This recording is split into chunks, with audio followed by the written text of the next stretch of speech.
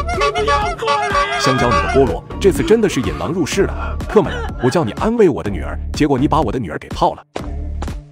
你好，马先生，这是您点的外卖，麻烦签收一下。如果对我服务满意的话，请给个5星好评，谢谢。这个外卖小哥还挺帅的，如果让他去帮助我的女儿走出失恋的阴影，或许也是个不错的选择。外卖小哥，我有件事情想请你帮忙。不知道马先生有什么事情需要我帮忙的？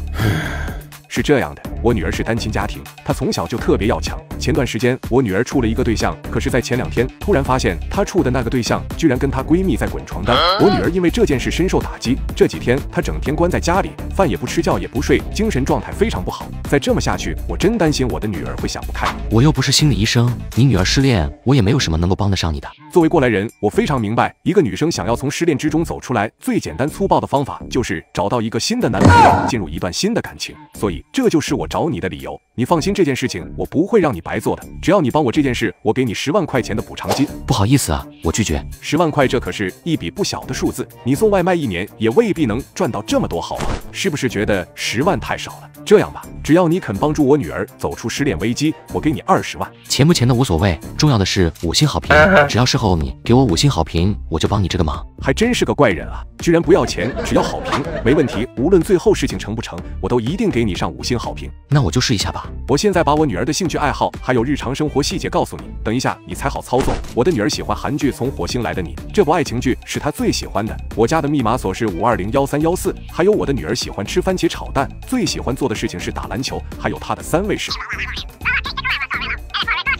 事无巨细，居然都了解的清清楚楚、明明白白。话说你把那些事情都告诉我了，你就不怕我把你女儿拐走了呀？为了5星好评又要出卖自己的肉体了，有时候我都感觉自己对不住自己。外卖小哥，你一定要加油哦！我女儿能不能走出失恋的阴影，全都靠你了。爸，你不是去工作了吗？怎么这么快回来？你是谁？你怎么知道我们家里面的密码锁？实不相瞒，我是从火星来的。你家的密码锁我也是通过超能力知道的。我来到这里主要的目的是为了寻找我的爱人。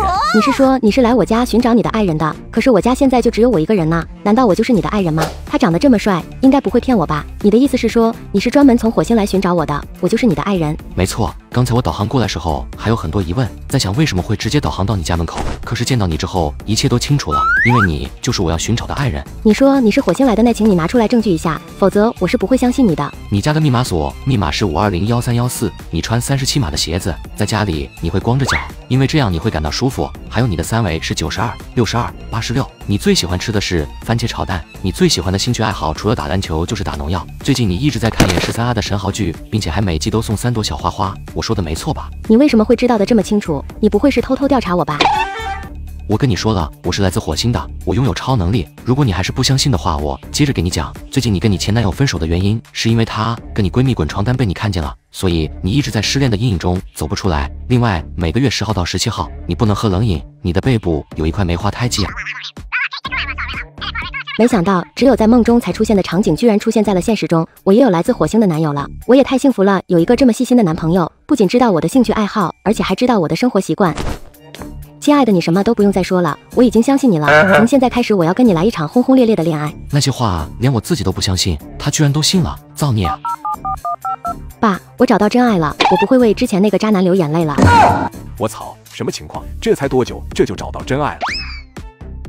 你不要过来！香蕉，你的菠萝，这次真的是引狼入室了。客们，我叫你安慰我的女儿，结果你把我的女儿给泡了。我擦，大叔，你终于回来了，你赶紧劝一下你的女儿，她刚刚实在是太疯狂了呀。女儿，你清醒一点，她并不是你的真爱，她就是一个送外卖的。爸爸看她长得还挺帅，所以才让她来这里帮助你走出失恋的阴影的。你又想骗我？我好不容易才从之前那段感情走出来，现在你又来干扰我，居然想要拆散我们。女儿啊，我们怎么说也是身价上亿的大户人家，我只有你这么一个女儿，你怎么能和一个外卖员在一起呢？这位外卖小哥看上我的女儿，不会是想对我们家的财产图谋不轨吧？大叔，你的女儿已经走出失恋的低谷了，我的任务也完成了，我的5星好评你可千万不要忘记哦。那个美女，我就先回火星了，咱们有缘再见。欧巴，你不要跑，你是我的，你不可以这么快回火星，我们轰轰烈烈的恋爱还没开始呢，我们还要生一堆小火星人呢，你不要跑。你拦住我干什么？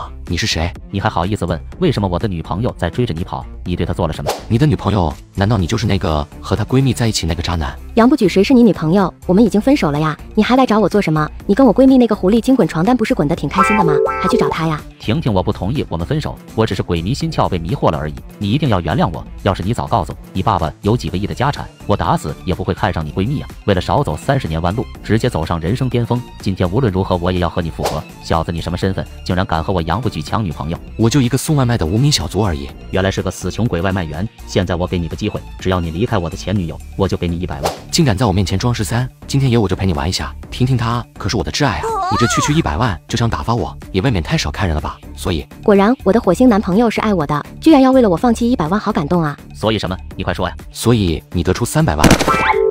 我还以为你铁骨铮铮，原来你是认为钱给的少啊！300万我也不是不能接受，但是你保证给你300万之后，你立刻就能离开婷婷吗？我保证马上离开，拿到了钱我还不赶紧跑，那不成傻子了？尼玛，我全部的身家一共也就只有300万，这可是我父母给我买房用的。不过这300万要是能帮我迎娶白富美，顺势继承他父亲的亿万家产，走向人生巅峰，这种事情无论放在什么地方都是相当炸裂。这是300万，拿着钱赶紧滚蛋，以后再也不要出现在我跟婷婷面前了。好的，我马上就离开，再也不会出现在你面前了。